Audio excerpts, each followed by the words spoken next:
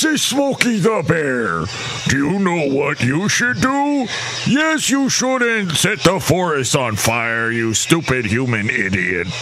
No, what you should do is listen to independent podcasts. Most podcasts now are on networks. It's the chic thing to do. So, instead of following all the other lemmings, listen to a podcast that's independently done. Like the one Mike Matthews does. Oh, I guess you're listening to it now. This show is clean, pretty much. Mike's Daily Podcast. Episode 847. Hello, this is Mike Matthews broadcasting from Cafe Anyway here at the last place on earth located somewhere in Podcastro Valley. Today, it's the return of the much-loved feature News Random, where we hear some news stuff you won't hear on any other podcast. Plus, it's Madame Rootabega, Valentino, Bison Bentley, and Google gets a little bite back from people tired of them spying on us. Mike's Daily Podcast. We'll find out what happened, and oh, I'm getting so tired of those Bible commercials. Easter's upon us. Mike's Daily Podcast. Some of you know about the singer named Jessie J, about how she's so pretty and she sings and she's got songs they always play on the radio, but her music videos require a lot of money, so she had to pay. So glossy, so shiny, and they could make it so shiny, so nice, and they played it on Graham Norton's show. You know he's gay. Mike's Daily Podcast. You didn't know? Oh, do you have eyeballs, eye sockets?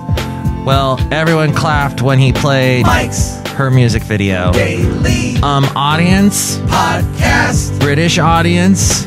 Yeah! British television talk show audience? I mean Telly audience? You realize she's just lip-syncing, right? If you go ape shit over this, wait till I introduce you to a band called Milli Vanillli. I like Domino better when it was Derek and the. Look who just walked in. Hello, my God, this is Madame Rootabega, and Jessie J is so beautiful. She is. She's striking, and she's funny, and she was really good on Graham Norton's show. I love how Graham Norton throws together a bunch of different actors and peoples. I think he had her on with Harvey Weinstein, which we were discussing that when Kai Alfred Hillig and Pete Jordan were here. And because there was also the guys from Broadchurch, Neil Tennant, and the woman, I forget her name right now. I'll look it up right now. Olivia Colman. Olivia, yes. So it was a fun show, the talk show, the way he throws the people together. We don't really do that here in America. When the first guest comes out, he or she does their little spiel, and then they get the heck off the stage because they're like A-list. They don't want to deal with the hoi polloi that's coming up after them. So they just leave. Now, I think people like Jimmy Fallon, they're trying to break the rules of talk shows or trying to keep them around longer, but we'll see. That's neither here nor there. Or could be over there. It's definitely over there in England, but it isn't here. Look who else just walked in. Hello there, Mike. This is Valentino, the parking attendant. And this is Bison Bentley. Do you know that? Mike, so what you're saying there is that they shouldn't be applauding a music video there. Yeah, because she's just lip-syncing. And there's a huge team working on the music video to make her and everyone else look really nice. And they're wearing, really tight skirts, short one, tight pants things, male fantasy type stuff. And I'll stop. Yes, please stop, Mike, right there. We can't take any more of your descriptions. Do you know that? It was a little much, wasn't it? Mike and Matthew, maybe they are applauding the special teams that made the nice little video. Ooh. Yeah, okay. At any rate, this is fascinating. What happened is Google got some bite back because they lost a court appeal bid to stop consumers having the right to sue in the UK over alleged misuse of privacy settings. A group of users claim that Google bypassed security settings on the Safari browser to install tracking cookies on their computers in order to target them with advertising. One of the claimants called it a David and Goliath victory, this according to BBC.com. See more British stuff. The case revolves around a so-called Safari workaround, which allegedly is Safari, by the way, for you people that don't have any Apple products. It's basically your way to do searching and go on the internet.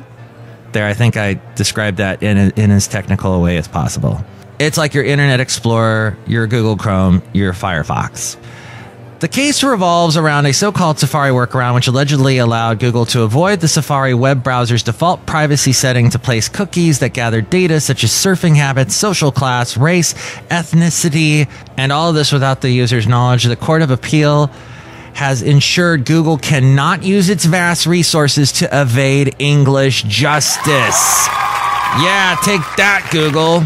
You and your red, green, yellow, and blue. What, you couldn't come up with any other interesting colors? Why don't you throw in some peach? Love peach. The landmark case potentially opens the door to litigation from the millions of Britons who used Apple computers, iPhones, iPods, and iPads during the relevant period between the summer of 2011 to spring 2012. Do you think anybody used those products then? Google has already paid fines of over $40 million related to this incident in the U.S. It was fined by the FTC and separately by 38 U.S. states. They also got into trouble when they were doing their Google camera thing where they go and they take pictures of Street View of all over the U.S., which I love that, by the way. But they bit our hands by also monitoring our Wi-Fi as they were doing it. So, yeah, what other British stuff can we throw into the show today? Oh, Downton Abbey. Like I mentioned yesterday, they're ending, and Benita was sad about that last show. She thought I said that Downtown Julie Brown was ending. As in, I guess that she was dying, but no, I meant Downton Abbey. I don't know how she confused the two. And also the Brewmaster made spiky hair root beer, which gave me spiky hair for a split second, but now I'm happy to be bald again. Bald as a peach. No, wait, peach has peach fuzz on it, doesn't it? That was a bad comparison. Maybe a melon would be a better comparison. He also made dirt root beer, which I will tell you right now, it's got an earthy taste.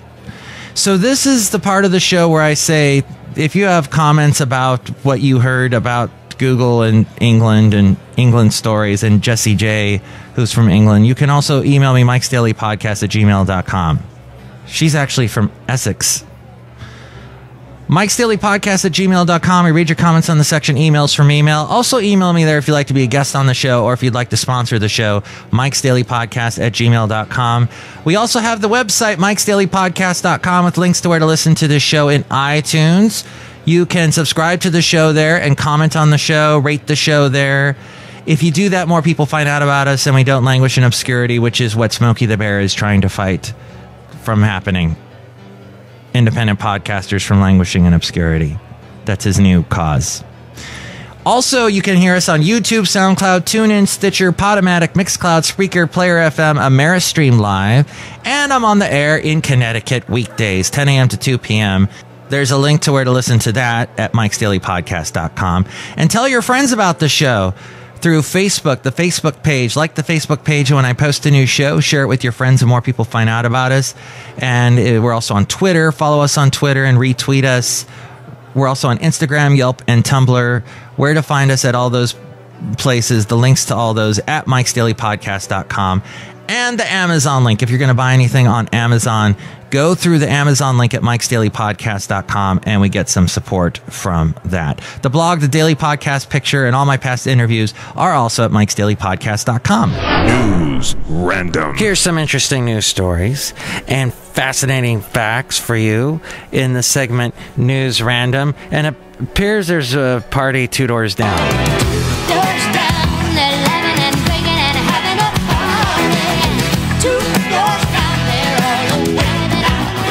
Actually, it's not 2 doors down, it's underneath.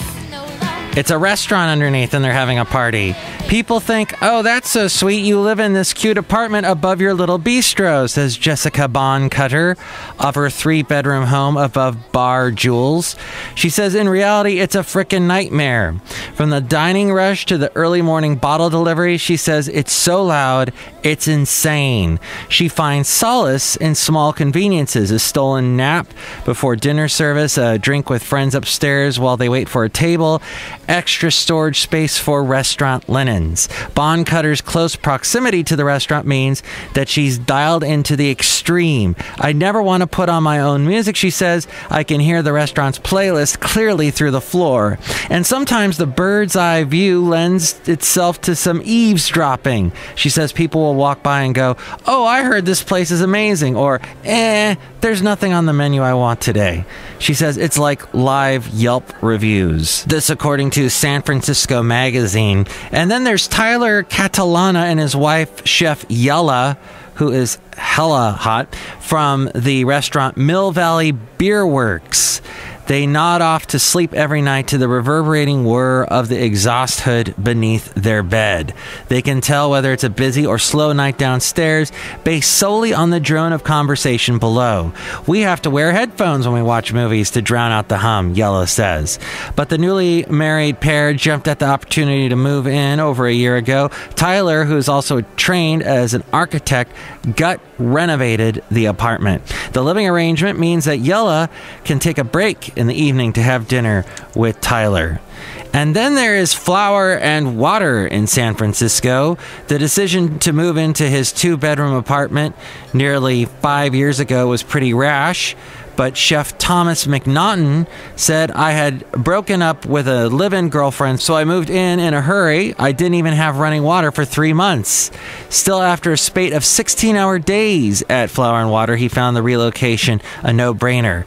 On the downside, he walks through the restaurant to get to the stairwell to his apartment, which can make leaving the house in his sweats rather awkward, and it can be difficult to enforce off-hours boundaries, as he learned the hard way when an employee walked in on him shaving in the nude.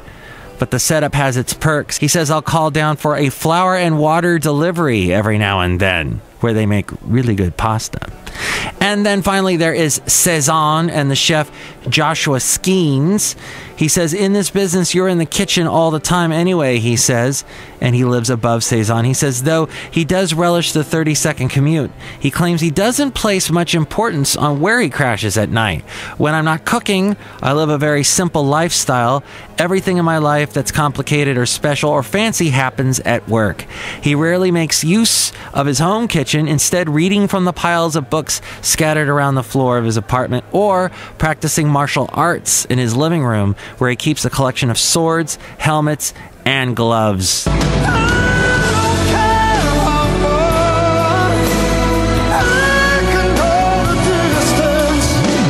Yes, everybody needs a little Michael Bolton now and then. Just a little. Going the distance.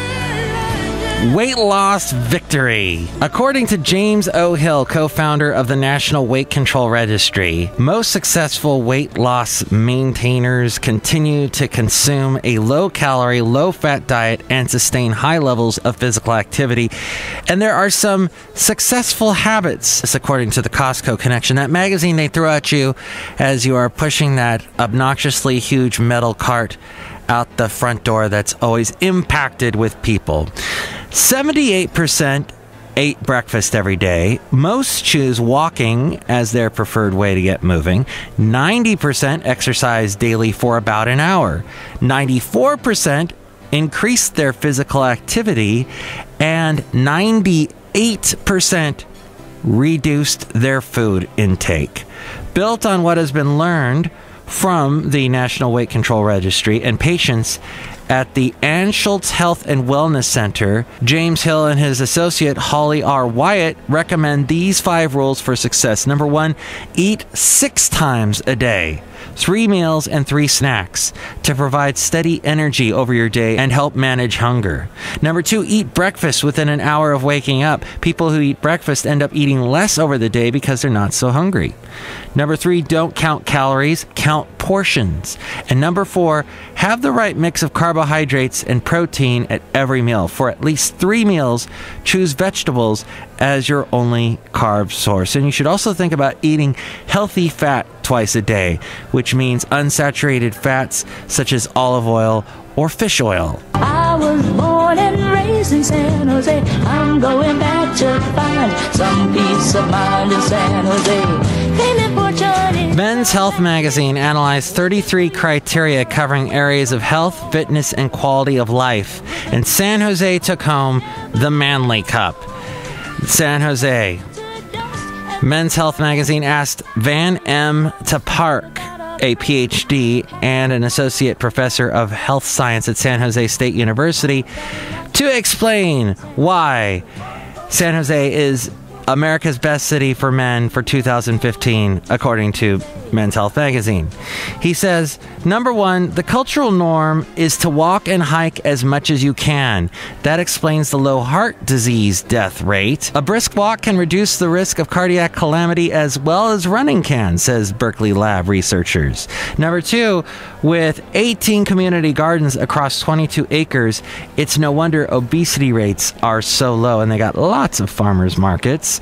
And finally, the city's ongoing initiative to add 500 miles of bike routes by 2020. That may be why San Jose's cyclist fatality rate is below average. Do you know the way to San Jose? I've been away so long, I may go As we go outside of Cafe Anyway here at the last place on earth, located somewhere in Podcastro Valley, which is kind of close to San Jose. It's maybe 45 minutes, depending on how Burt Bacharach is playing in the car. How, that shows how fast we're going. Huh?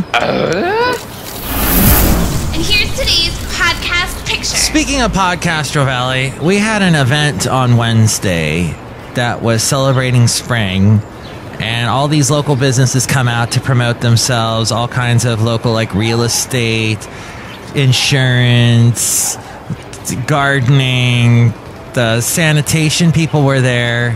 There's a bunch of food, restaurants and whatnot doing free samples. And actually those last 2 things kind of made this picture. So all the food stuff there, people were eating, and then they had to throw it away. Well, there were 3 cans that the sanitation district put out there. And we have this very strict rule here in Podcastro Valley. You divide your trash between trash, which goes straight to the landfill, and compost, which they make into compost, which is then used by farms and whatnot. And then, I think it's actually sold as compost to major home improvement places. And then there's the recycling bin, which of course you recycle cans and bottles and plastics and whatnot. Well, people were just throwing stuff willy-nilly in any can. There was no categorization. Nobody was using any discretion. And it made me upset because we already pay huge bills for our trash. Our trash bill is big. And part of that bill is to educate other people to put the trash in the right spot. We pay a huge chunk of the bill goes to marketing, to education. And apparently it's not working at all. At this Podcastro Valley event, nobody was doing a dang thing right. So I had to show that picture to you. It's kind of funny. And it's there at mikesdailypodcast.com.